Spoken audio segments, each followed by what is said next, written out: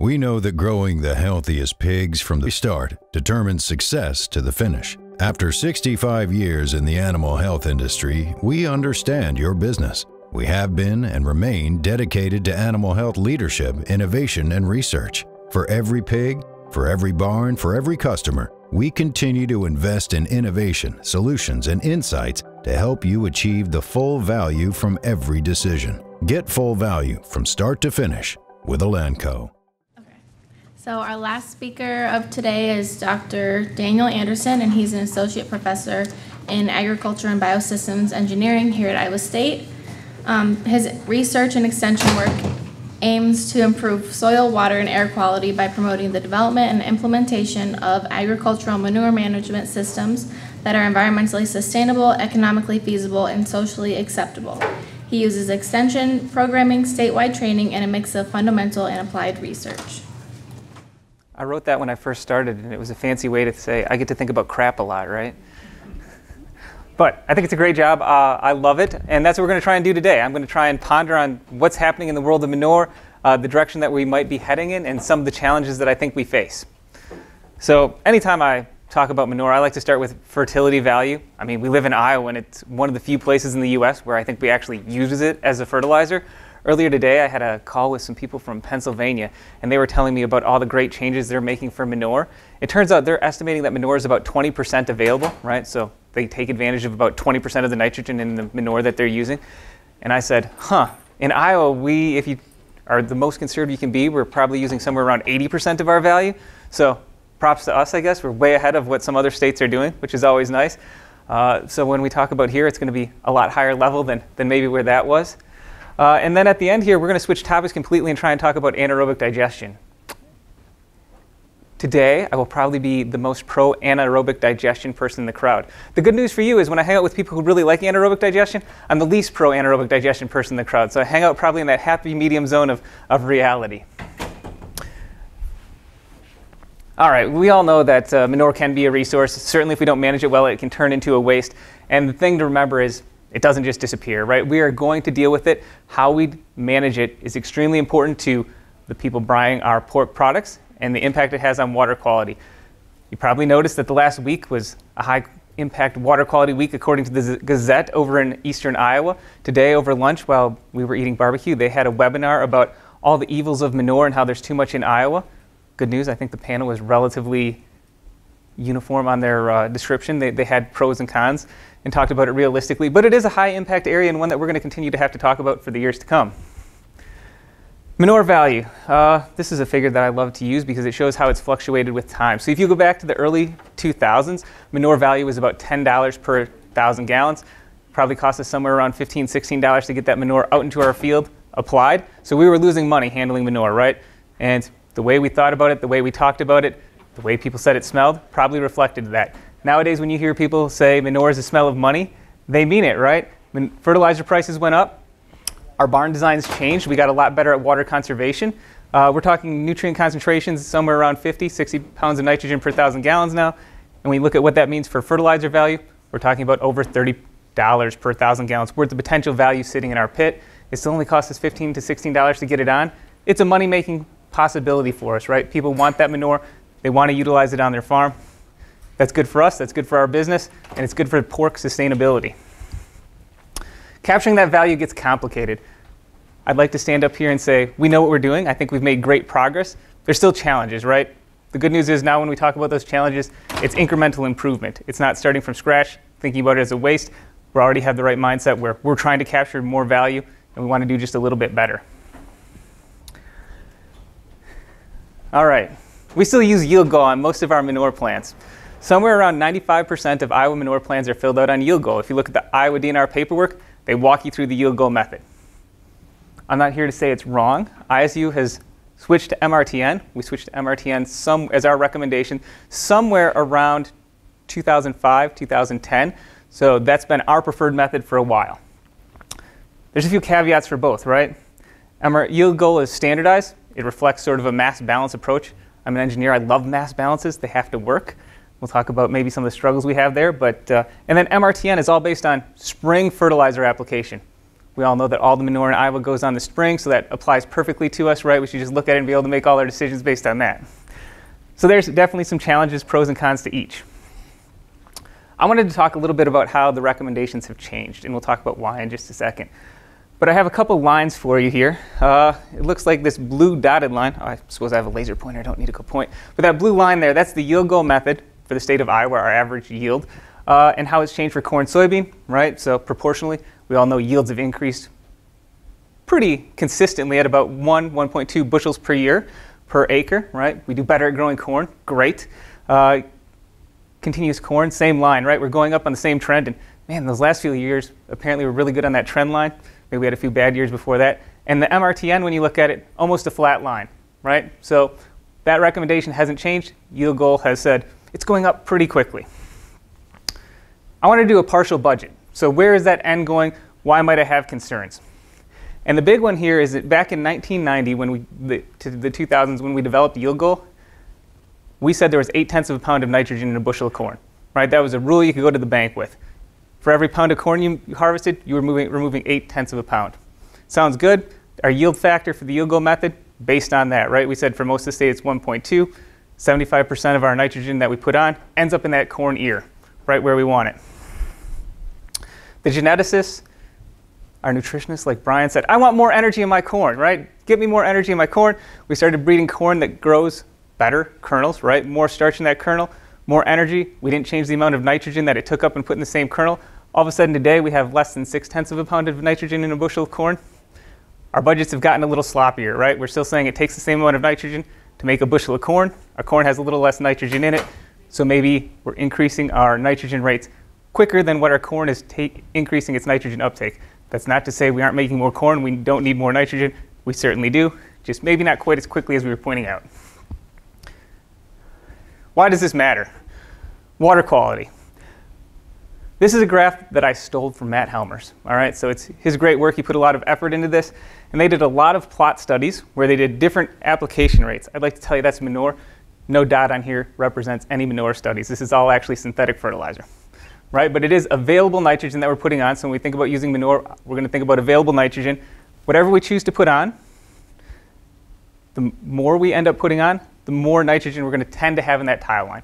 Is it a perfect relationship? Absolutely not. Your soil matters, right? If you have good soil, grow really good corn, it's going to soak up more of that nitrogen.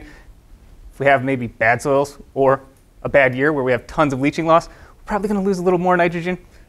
But our impact of different application rates impacts what the typical nitrogen concentration, at least on average, will be for that field. So if we put on more nitrogen, we're going to lose a little bit more in our tile lines. Now, the important part here is, for the most part, this line's pretty flat, right? As long as we're down here at that optimum rate where we're close to what our plants are taking up, we do a pretty good job. If we start to get really heavy, right, that's when we start to see losses. So as long as we're close to that economic optimum, we're in good shape. So our goal should be to try to be close to our economic optimum, knowing that MRTN gives us that on average, but in any year, we could be off by 60, 80, 90 pounds of nitrogen for what the actual optimum rate is, right? If you look at MRTN, I didn't point it out, it says on average for corn soybean rotation, we're somewhere around 150. In any given year, that number is somewhere between 100 and 225 pounds. So I'm really good at giving you an average number, terrible at giving you what it might be in any given year. We have the same problem with manure, right? Manures are really variable. We deal with uncertainty, and we want to make sure we're trying to put on the right amount. I'm not an agronomist, so I'm not going to talk too much about that demand side. That is what MRTN is supposed to tell us, knowing that we might have to look at adaptation in any given year to say that corn isn't as green as it should, I should side dress some more.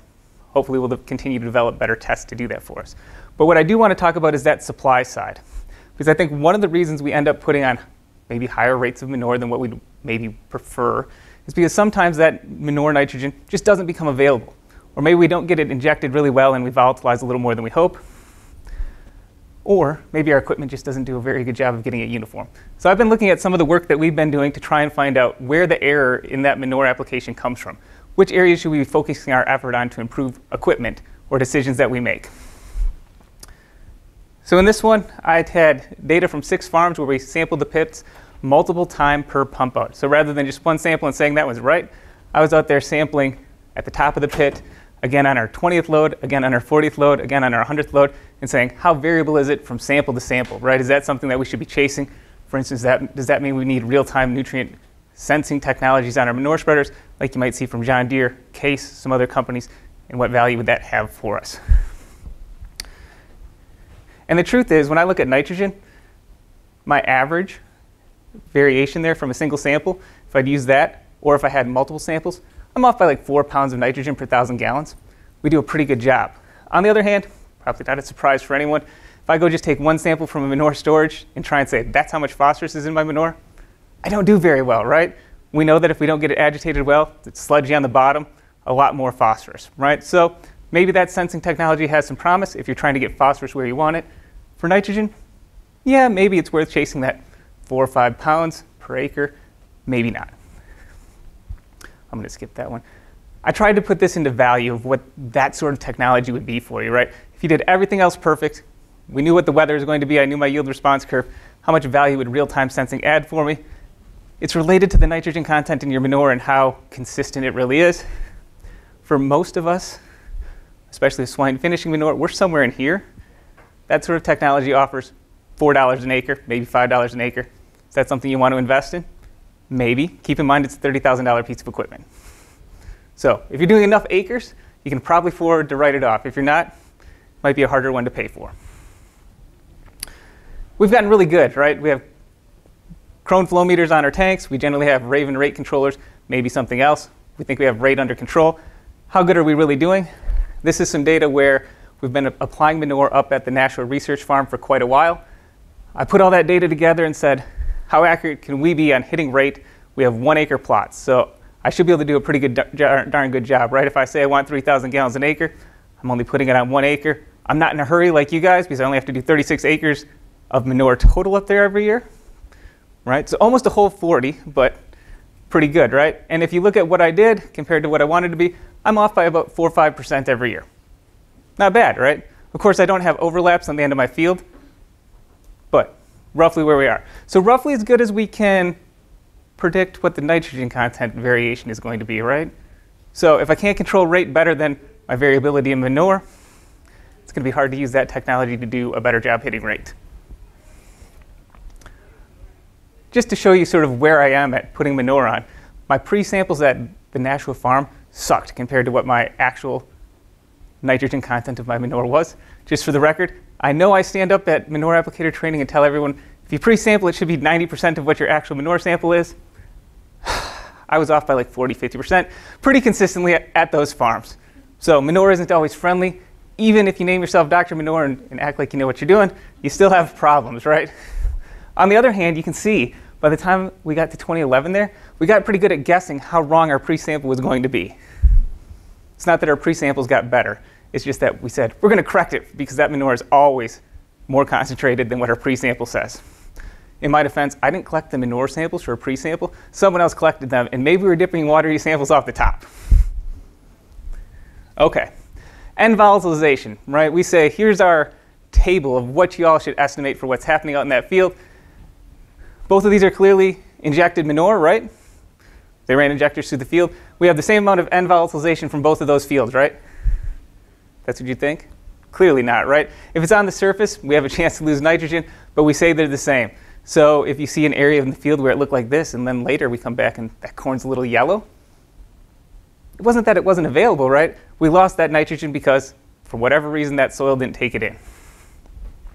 Same thing with availability, right? We put up a table like this and say, pick your number from somewhere in that range. We know it varies from year to year, but we're going to say it's this on average. And then the last thing I did want to show you before I move on to what all this is worth and what I'm trying to talk about is, how do we compare with other states? Right? Because if we're going to give a recommendation, it turns out the border between us and Minnesota isn't some magic line. Despite the fact that they might cheer for gophers when everyone knows that cyclones are the best, they basically have the same ground as us, the same weather conditions as our top counties, and you'd think the recommendations would be pretty similar. So Illinois is this, I don't know, lavender, let's say, color. And if you use yield goal in Iowa, we're right here. And it turns out for injection or incorporation, we're pretty much in line, right? We look pretty good. And then for some reason, if you go up into Minnesota and surface supply that manure, our recommendations are nothing like theirs. I don't know why. Actually, I do know why. I looked at it, but they pick different volatilization numbers by a lot. On the other hand, if you cross the Mississippi into, that was Illinois, sorry. Someone should have told me. I looked at my state wrong. Illinois was the lavender, so we were pretty close to Illinois. When you look at Minnesota, there, the yellow. The point being is, while the universities all have nice guidelines for us to use, if you look at different states, we aren't always in agreement. There has been some efforts to try and make some of our recommendations more uniform, but there's also a lot of effort going into why are they so different, right? We think we're managing swine relatively similar. We have the same equipment. The soils and climates are a little different, but what's causing that variability, and how can we help everyone be more confident in what we're telling you when we can't even agree amongst ourselves of what it should be? The last one, uncertainty at least that I like to think about, is how much comes out of each knife, right? That distributor on the back of your toolbar is splitting it up perfectly, right? We never get a bone stuck in there.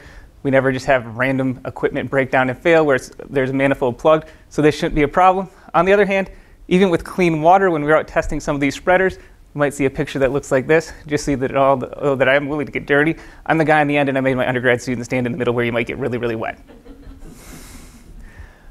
But you can see there's a pretty wide disparity of how uniform it is across that knife, right? And if we're going to trust that fertilizer value of the manure, we sure as heck hope that all our knives are getting roughly the same amount of nitrogen for that corn plant that we're putting it next to. There's a lot of variability between manifolds. This one is an older style, sort of crescent moon. There's some plates that you have to play around in there that are really finicky to set. I don't recommend it too much, but if you're getting up to high rates, and I'm going to call high rates something like 6,000 gallons an acre, it might work reasonably well for you. On the other hand, if our manure is getting more and more concentrated, and you only get to put on 3,000 gallons an acre, yeah, it didn't work very well, right? We might have one that's flowing like Niagara Falls, and one that's flowing maybe like the Raccoon River this year while we were in the midst of a drought. Different style manifold, hydraulic pump on the top, some knives in there that spin around, hopefully cleaning off whatever's blocking the outlet, right? Also helping provide some pressure. It stays uniform pretty much across all flows, right? I have the 10% marked on there because that's roughly how good an anhydrous applicator is. If you're better than 10%, you're more uniform than an anhydrous application. We're probably doing good enough. Timing, trying to apply closer to in season generally is better. If you had a year like this where we're really dry in the fall, really dry in the spring, we probably won't see as much difference this year in some of the studies we're doing on that as we have in the past when it's wet fall, wet spring, and more chance for nitrogen movement. All right, finally putting all that together, what does it really mean? When we tell you, here's the MRTN curve, just pick the number on there and you're done, right? It doesn't take into account any of those variabilities. And the truth is, and every farmer intuitively knows this, you're better off to miss a little high than you are low when you pick a rate, because nitrogen is cheaper than a potential loss in corn yield. And this is trying to account for that. So when you think about the variabilities, the things you don't know as you're picking this out, how much volatilization am I really going to have this year? What's my availability for nitrogen this year? How good was my manure sample? Is it anywhere close to what it actually should be? How good am I going to hit rate? And when we start putting all that together, the actual maximum return to nitrogen is almost always going to be higher than what we tell you from MRTN. So we should be upping it just a little bit for manure. That's why we like the yield goal, right? Because while it might not be the best scientific method anymore, we haven't made adjustments, it still gives us a number that is more accurate than MRTN given some of the uncertainties that we have to deal with. So somewhere around 20, 25 pounds of nitrogen higher for spring application compared to MRTN is what it looks to me like that uncertainty says our manure rate should be. The other thing that's sort of interesting to note, when I do this modeling study, I get to pick out what my fall nitrogen loss is going to be. I said it was going to be 15 pounds. That's roughly what my Nashua data says it was going to be. To make up for that difference, I should pick a number like 22, 25 pounds of nitrogen extra that I want to add because I put it on in the fall instead of the spring. Because again, I'd rather be a little heavy for nitrogen for corn yield rather than the cost of what that nitrogen was. Certainly I have unaccounted for costs in there, like what's the impact on water quality? How do I value that? But trying to think about some of those nitrogen terms, what they really mean in picking application rates, hopefully that can help us start a conversation on it. The big one on there, I didn't point it out. That variability from knife to knife, getting good pieces of equipment there is one of the easiest ways to make this uncertainty go down, right? At least puts us in a narrower range on where we'd really fall on that curve. And that's an easy one to do at this point. most people are building a better piece of equipment that has some engineering behind those manifolds. If you still see someone who has a square manifold back there that they drilled some holes on, put some outlets on, probably time for an upgrade. All right, anaerobic digestion. If you aren't already getting calls about your pigs and someone wanting to put an anaerobic digester on your facility, there's a good chance that it is going to start happening to you. My first caveat up here, when I talk about this, I'm only going to talk about the economic benefits of what the energy you make is worth and D3 RINs. D3 RINs are a US federal government program that offer incentives for cellulosic ethanol and manure. The thing to keep in mind is most of the investment currently is driven by California and the low carbon fuel standard that they have set. The low carbon fuel standard pays us about 5 times as much as a D3 RIN. I'm going to show you that people think they can make money with the D3 RIN. If you think about getting paid 5 times that, people get really excited really quick. Okay, we modeled 4 scenarios here. One is just farm scale co-digestion. I wanted all these facilities to be bigger, so I'm going to digest corn stover with my manure. Sorry, if you want to do straight manure, that is probably what you'll get calls about because California doesn't know how they'd handle corn stover right now, but it still works out reasonably the same. Co-digestion with our corn stover, and I did that partially because we're right next to Verbio here in Nevada, and they're going to digest corn stover like you wouldn't believe, right? The plant is somewhere around 180,000 tons a year. Scenario 2, I'm going to start adding water. I really wouldn't add water. I'd recycle some of my manure liquid, but adding water was just easier for modeling. And apparently this is time telling me to talk faster, which is a rarity in my life. Scenario 3, I still couldn't hit economies of scale. I was doing that for a 4,800 head pig farm, so what is one typical swine farm in Iowa? I said, all right, still couldn't make it. What happens if we start thinking about community digesters?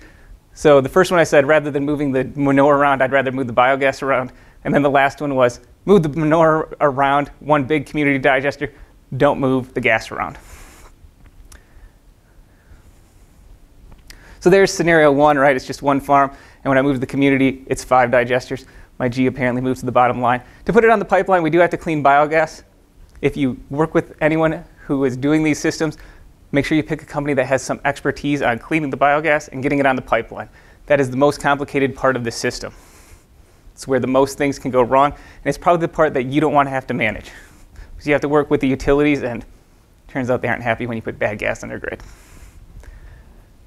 You make some assumptions that go into this. I did pay for any manure I was moving around, and I sold it back to you at nutrient value, right? So basically manure is net neutral in this, but I did make the anaerobic digestion company pay the moving manure around cost. Because if they're going to take it from you, they should pay you for it while they have it, and they better pay to move it back to you, because if they don't, why would you take it back, right? So the one caveat I have on this is I made all my farms really close to a biogas pipeline, right? I am within, should be up there somewhere, I can't find it. There we go. Manure transport difference, all my farms are within 2.5 miles, and I made sure that everyone was within a half mile of a biogas pipeline. So I'm not in the middle of nowhere in Iowa, right? I said, I'm going to sit right next to a pipeline because I have to put it on a pipeline. So just because it works for me doesn't mean that if you aren't sitting anywhere near a pipeline, you can do the same thing. Hooking up to the pipeline costs about $1 million, and it's about $1 million for every mile you have to go. Natural gas sometimes is worth decent money. We average about 50 cents a therm. It fluctuates a lot, right? So if you want consistency in what you're making, what you think your profit's going to be, natural gas isn't always a great market. All right, I did do it with biomass. I tried to pick reasonable numbers for my biomass. There's pretty pictures on there, right, bailing it. I only let my solids content get to 12%. There are digestion companies out there that will tell you that they're happy to run 15 to 18% solids in their digester. Please don't believe them. Most of those plug up, and then we have to clean them out, and it's no fun. Everyone's unhappy. 12% is much closer to what we probably could really run through a digester. I'm going to harvest about 70% of your corn stover that you're putting manure on, right? So I balance it to the amount of land you had available in all these situations, but I am harvesting a lot of corn stover. I'm only harvesting 3 tons of corn stover an acre, so you still have residue in your field. We did remove some. Hopefully that would make you do less tillage if I'm an optimist. If I'm a pessimist, I don't know what will happen with it. All right. Man, my color doesn't quite show up there. White is a terrible color on this graph. It's supposed to be in green. Okay, so scenario 1 here, where my costs went, you can see that there's a large investment in putting a digester in. Probably not a surprise, most digesters on a farm this size, somewhere around $1 million, and I need another $1 million to hook it up to my gas grid, right? So I invested a lot of money. I can't make that one work. Even when I went to co-digestion, tried to make it to corn stover, still too expensive to make it work in Iowa, even with our good carbon credit of a D3 RIN. And the way you can tell it's too expensive is I'm paying about $4.33 there, a gigajoule, and I should have read that one off my graph right there, right? So our 10-year average is 463 a gigajoule. You have to beat that number, right, to be a cost competitive option. So I'm not too far away, right? I'm close. Moving it around, right? I'm about 1.6 when I moved my community digester, moving biogas around, which is interesting to me because I've seen lots of digester plans where they're moving biogas. So they know something I don't know, or my model is off about moving it around, or they don't actually have pipeline access and they're choosing to do this because they don't have pipeline access. On the other hand, when I get to my favorite one here, that community digester, it was cost effective, right? People think they can make money on that with the D3 RIN. That's why we have a big plant next to us. That's why I think we might start getting calls about it. The practicalities of this is most of the people who want to run a digester, good news, they know a lot about swine production. They understand how your systems work. They know how to handle biosecurity. That's not true, right? Most of them are biogas experts. They aren't swine production experts. So when they call you up, those are things that you will have to work out with them. So cost breakdowns of where everything was going. Initial investment in capital cost is almost always the highest one. And that is why economies of scale get really nice. When you look at what I'm paying here, if I build a community digester where I move manure all to one site, I can drop my capital cost a lot. That is how we're getting towards cost feasibility.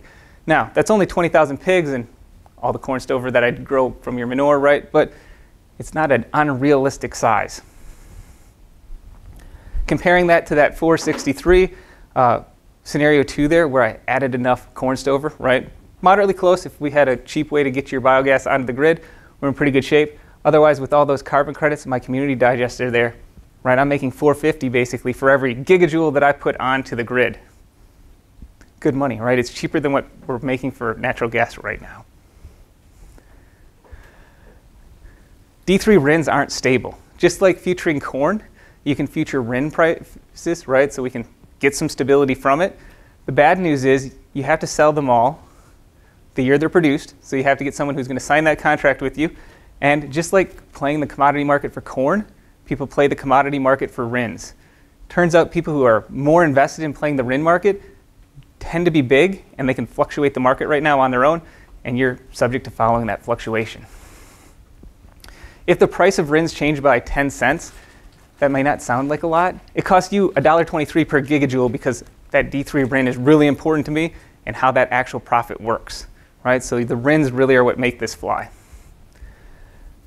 I did want to point out our history of anaerobic digesters. Our Iowa is going to look exactly like this in the history, right? Currently we have 4 that are running and a boneyard of many, many anaerobic digesters that haven't made it. If you look more recently, starting in 2000, roughly 25% of the digesters that have been built post-2000 currently don't operate, right? Something goes wrong and they don't keep running. So one thing to keep in mind if you do start working on an anaerobic digester on your facility, it will be there even if the company isn't there anymore to make it run. Even if anyone isn't there to do uptake, it's still going to be on your farm and you are still going to see it. If I go back to the 1970s, which is the last time we had anaerobic digestion, the number of failures is upwards of 70% of those digesters are no longer running. So, and we did that because of the energy crisis in the 70s, right? Electricity was going to be worth something. We were going to make good money on it, just like we're talking right now with natural gas and RINs.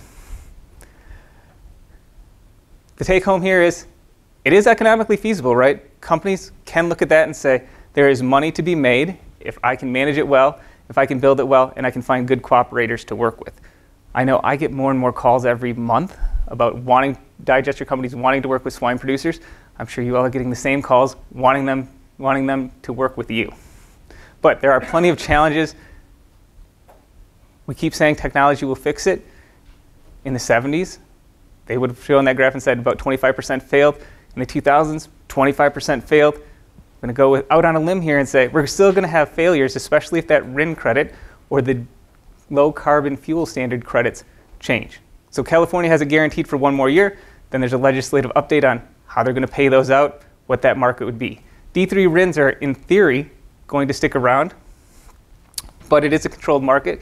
The size of that market right now for D3 RINs, if 70% of the swine farms in Iowa would anaerobically digest their manure, we've saturated that market, all right? So that's not the Midwest, that's not all swine farms, that's 70% of swine farms in Iowa, and we've already filled the D3 RIN market. So with that, happy to take any questions or thoughts on manure that you might want to talk about.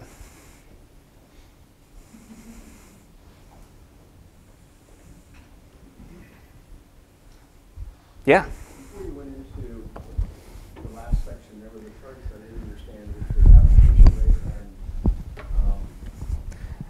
and the slope. The variability from knife to knife of your manure applicator, yeah. And if I understood it, the variability was across the bottom, and it increases as you went to the right? Yep, and then it stops and it gets worse, right? It starts to go down. Let me see if I can find it again. When I first made that graph, I had the same problem as you did. Why the heck would it look like that? All right, so this is the graph that we're talking about right here. And this is knife-to-knife variability. So a good distributor is somewhere around 10% right there, right? We're really pretty uniform. And 100% basically means one knife gets no flow, the knife next to it gets twice as much flow. All right, that's one way to think about it. So when you start thinking about that, let's start on that extreme and why it doesn't work. Well, that means one corn row, I'm not fertilizing. And when I'm putting twice as much fertilizers on as I could. And one response people could have would say, well, I know how to fix that. I'll just put on more nitrogen, right? I'll up my rate. Well, now this one still got 0, and this one got 220% of what it needed, and we still didn't improve this one's yield, and we just wasted a little more. And if you think about that scenario, even as you back off, the same sort of thing is happening, right? One row gets more nitrogen, and putting more on doesn't help me with that. It makes it worse. Putting less nitrogen on actually means this row still doesn't get as much as it needs, but I save a little on fertility. So that's what's happening there. The good news is most equipment right now here are better in terms of knife-to-knife variability. But that's what's happening. And we tend to have most of the equipment out there right now, I think, tends to fall right here. The newer equipment, we're falling over here. So if you bought equipment in the last 5 years, you should be in this range. If it's older than that, we're closer to 30%, 40% knife-to-knife variability. And that doesn't account for variability of something plugging a manifold, right? If you have a bone that gets stuck in there, if you have a chunk of 2x4 that gets stuck in there, if you have a rock that gets stuck in there, that can throw it all the way off. So maybe you answered it, but it still throws me off that 70% variability is the same return to nitrogen as 0% variability. Yeah. This is 0% variation, right? From knife to knife. So every knife is perfectly the same. And this one is 70%. So one gets 70% and one gets the next to it gets 130%. And what's happening there is at 0, I can hit all that perfectly, right? In theory, they're all getting the same amount at least.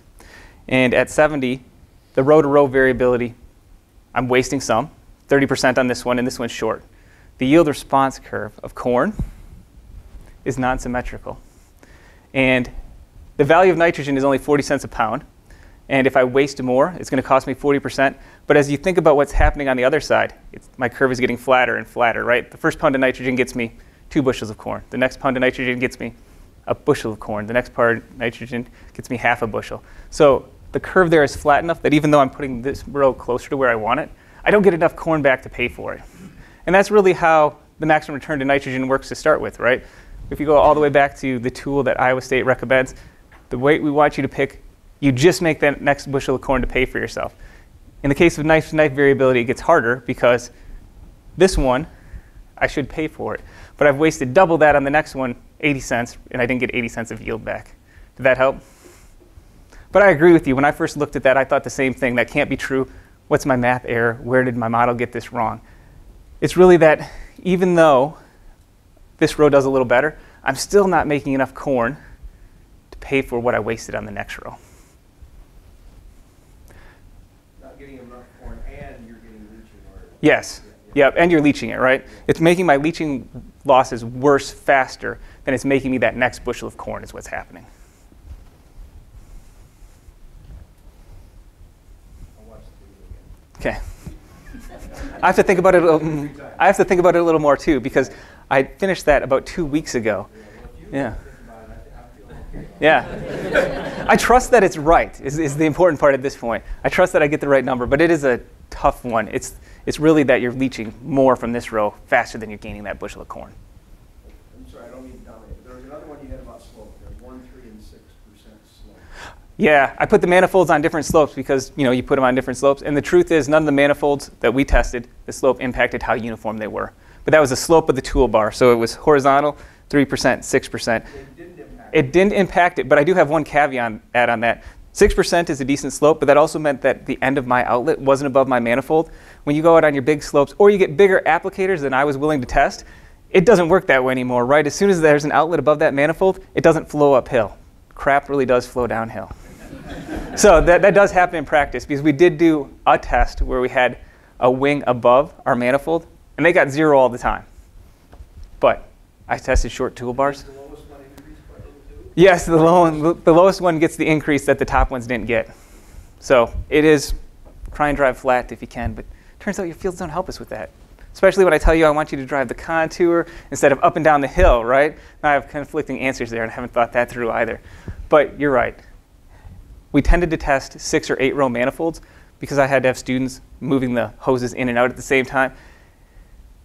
And I didn't want to hire 20 students just for testing one 20 outlet manifold. We did test one that had 18. It tended to work reasonably well for us at that time, but the end of it did not get above the outlet. And I think we've seen some companies respond to that by going to multiple outlets on a single manure applicator. So multiple distributors to handle that problem of this one's above, yeah. Manifolds, yeah. Multiple manifolds, because if it really is above the main manifold, you are in trouble. Good questions. All right, great to see everyone. Hope you enjoyed Swine Day. I saw there were still cookies on the second floor, so.